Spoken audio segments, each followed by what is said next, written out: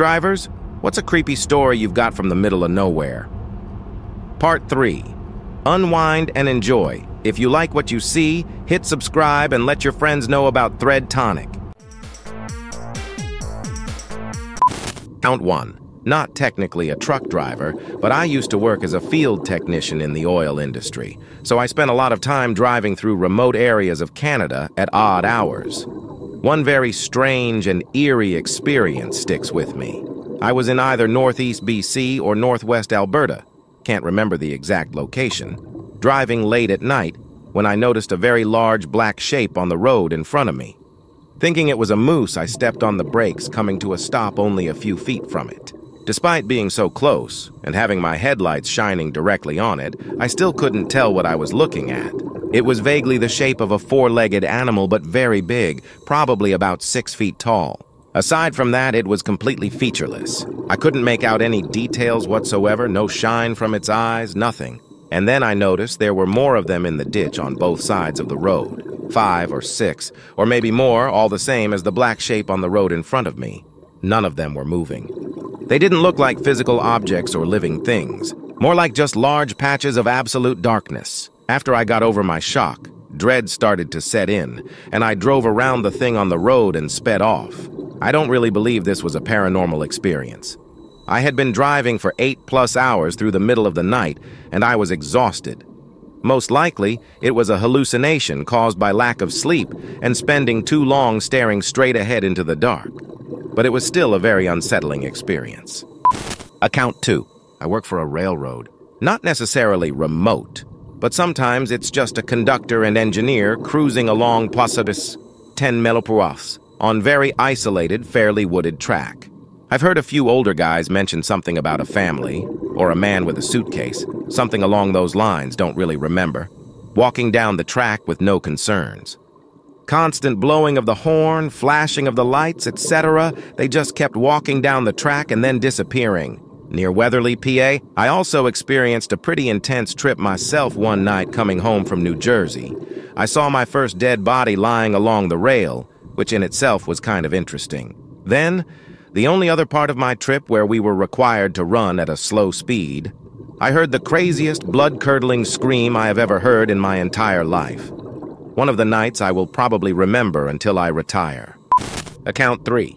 COVID was raging, and there was a truck stop, the only one around for a long while. I stopped there and parked, needing to pee badly, but the actual truck stop was closed with no available restrooms, and I had no empty bottles or anything to pee in, so I was desperate and tried to find a secluded spot. The best place I could find was in some bushes.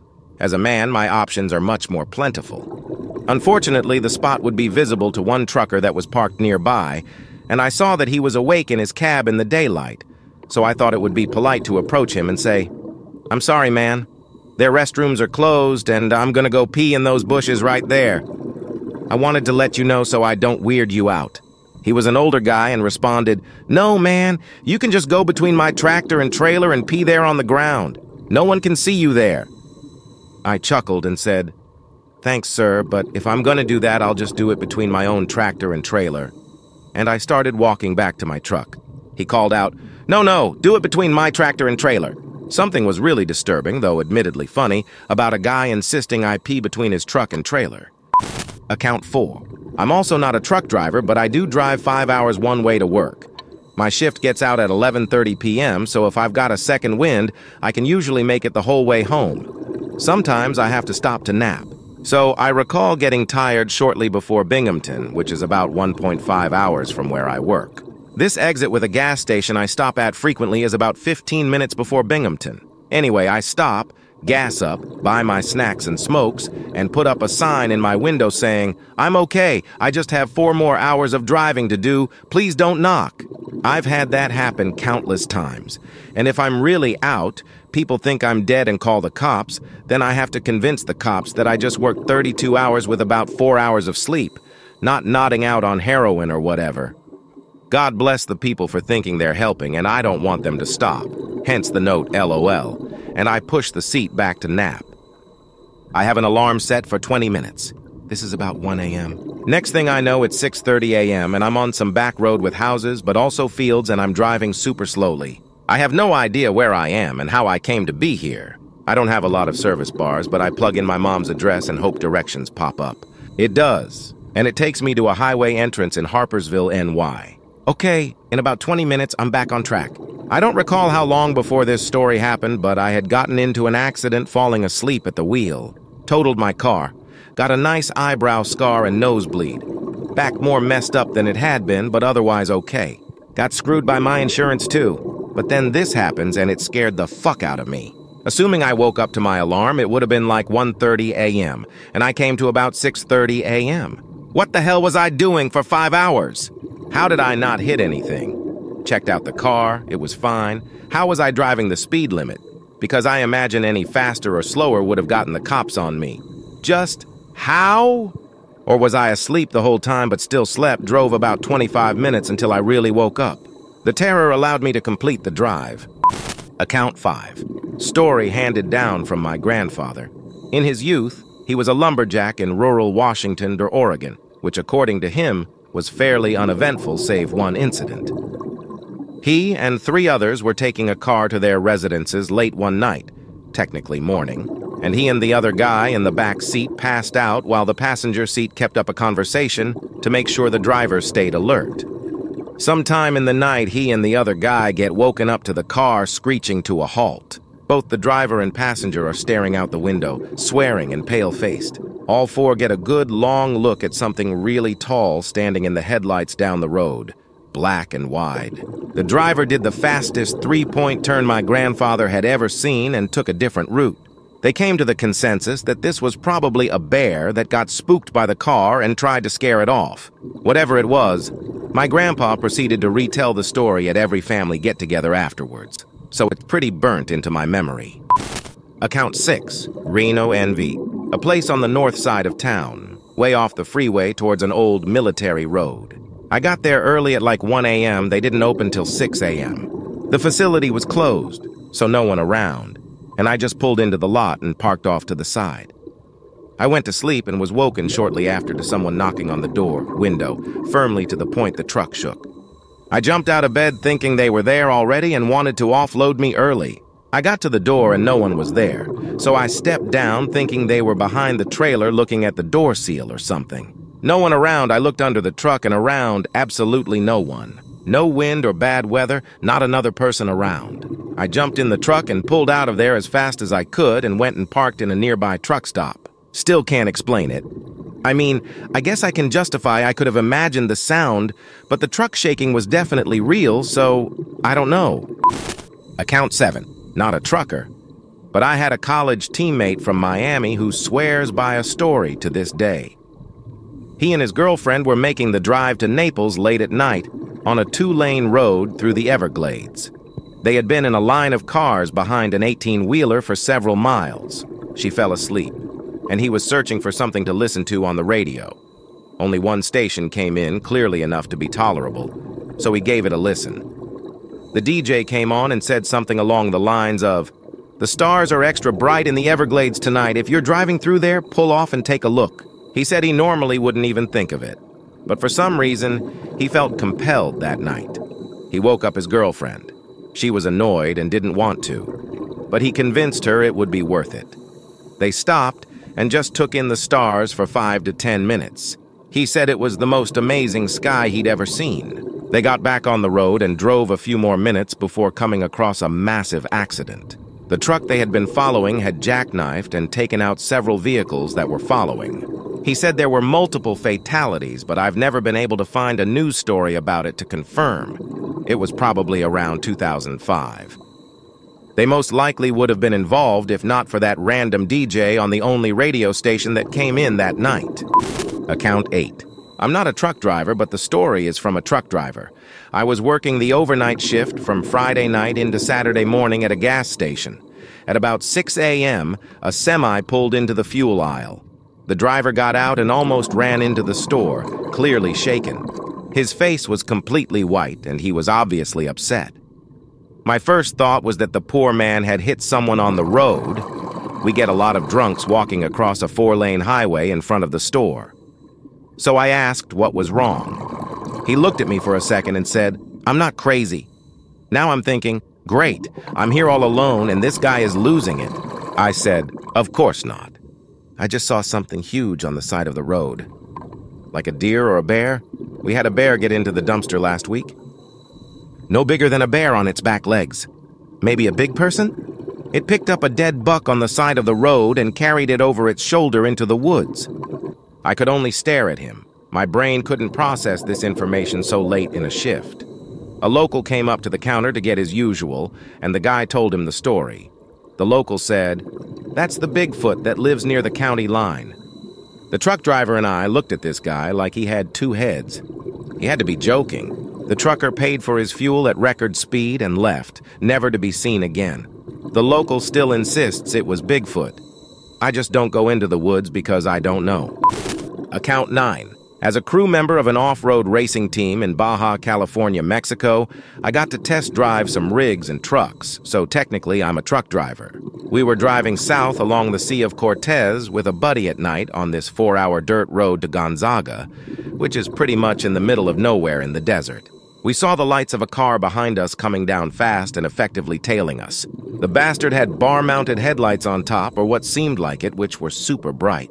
It was normal, or was, for locals and gringos to get wasted in the nearest, now former due to COVID, spring breaker town and then go down this road super fast to test their rigs since there's no police there. I tried waving him off to get the guy to keep his lights low since he was blinding us, but he didn't slow down or turn off his roof lights, and it was a dangerous, super dark road. Finally, near a curve by the shore, I found a spot to bail off the road without crashing, and we saw lights passing by us super fast and going straight into the curve. We thought, that's it, he's going to crash into the sea, but the lights didn't fall. They kept going straight into the beach and the sea, then pitched up abruptly to the night sky and disappeared. We didn't say a word for a minute or so. And then my buddy asked, "Did you see it?" I said, "The flying truck?" We didn't talk about it anymore, as it simply didn't make sense to discuss it or with anyone else when we arrived. Account 10. As a FedEx contractor, I was in one of those big box trucks. Anyway, I finished a long delivery day, and I swear on whatever gods you believe in that I was hearing voices in my cab. It wasn't the radio, it wasn't my tinnitus, it wasn't my subconscious. I was hearing whispered voices in my right ear that were coming from the passenger seat. The voices continued even after I had gotten back to my hub, clocked out, and hopped in my own car to go home. They only stopped when I left the parking lot. It only happened that night. I still have no idea what it was because I had ruled everything else out. Account 11. My father has told me this story maybe 1,000 times. My family, along with a couple of uncles and my oldest cousin, went on a trip from Mexico City to Acapulco when I was barely a year old. On the way home in the middle of the night, the good old days when you could travel at night, the car broke down, and a police car quickly came to our aid. There were 3 policemen in the car, and the chief offered to take my dad to the nearest gas station where he could find a mechanic. He told the other 2 officers to stay with our car. My dad says they seemed absolutely displeased with the order until the chief said, "Don't worry, there's a woman and 2 children." That seemed to calm the 2 officers. While driving to the gas station in the police car, my dad asked the chief what that was all about. The chief told him that there had been many accidents in that part of the road, which is why they were able to find our car so quickly. All of the accidents involved young men traveling without female or child company. Those who had survived said they crashed because they saw a very beautiful woman next to the road, but once they got close to her, she turned out to be just a rotting corpse staring at them, and they crashed because they were paralyzed by fear. Account 12. I worked at the Nevada nuclear test site, decommissioning old buildings. How much time do you have? One of the creepiest days was when I was sent with an end-dump load of non-hazardous material to the general landfill, which I had never been to before. Somehow I missed the turn and ended up at an armed gate with machine guns pointed at me. It was very uncomfortable. Once I explained my mistake, I was quite hastily turned around. Still not knowing exactly where my turn was, a very nondescript desert road was what I was looking for, I headed back. I turned onto the next dirt road I came to and ended up at the Sedan crater. I went and smoked a cigarette on the observation deck all by my lonesome. My hands were still shaking from the encounter with the armed guards. Another creepy experience was when delivering a hazardous materials load to Area 25. They had begun using robots to guard the area. They were still in beta testing, and someone may have just been messing with me, but the robot perceived my truck as a threat and blocked my ability to move. I went inside the building, and 15 minutes later, it had moved on. Count 13. I've got a few. One of the scariest experiences was when I was parked at a dirt turnout in the Arizona desert between Cameron and Page for the night. This was out in Navajo country, I believe. Around 2 a.m., I woke up to scratching at the window of my sleeper. It went on for about 15 minutes. I was sitting there in the dark, scared to death, with my Bowie knife in hand, wondering what the heck was happening. After it stopped, I waited another 15 minutes before I opened my curtain and looked out the windows. I couldn't see anything outside and was still the only one parked there. The next morning, all I found were some footprints coming to the truck and eventually walking back into the desert. I haven't parked there since. I always stop at a small truck stop in Cameron now. Account 14. Not me. But my mom told me a story about one late night while trucking. Her husband was sleeping in the back, and she was starting to get super tired and struggling to stay awake. She heard another trucker on the CB and started chatting with him. He helped her stay awake for the run until she stopped off at a truck stop so her husband could take over. The next morning, she told her husband what happened, and he told her the CB was broken, making it impossible for anyone to be on the line. Account 15. This isn't a truck story, but moms do have some eerie tales to tell. I like to ask my mom about her side of the family, as I've never really met any of them. Most of them are gone or just not good people, I suppose. Anyway, she told me this story about receiving a phone call from her mom. My grandmother was telling my mom how much she missed her, how she wished she could see my brother being born, and just the sorts of things a mother would talk about. However, there was an existential dread over the conversation and feelings of lament. The conversation ended fairly abruptly with my grandmother saying it was time for her to say goodbye. After hanging up, my mom woke up and then realized her mom had been dead. She believes she was actually in contact with her. It's a chilling story and makes me wish I could have met my grandparents on my mom's side, but they had both passed away due to cancer before I was born. Which leads me to another story about a clock. I don't have all the details on this clock, but essentially, it would start winding counterclockwise when someone had passed. The clock would start turning counterclockwise from time to time, and they would get a little chuckle out of it, not really believing it was connected to someone's death. My grandmother had a hard fight against breast cancer, and sure enough, when she passed, the clock started turning counterclockwise. It gives me chills thinking about it. According to my mom, her dad got so upset with the clock that he threw it across the room and broke it. It's very strange, and I don't have all the details, but it certainly sparks the imagination.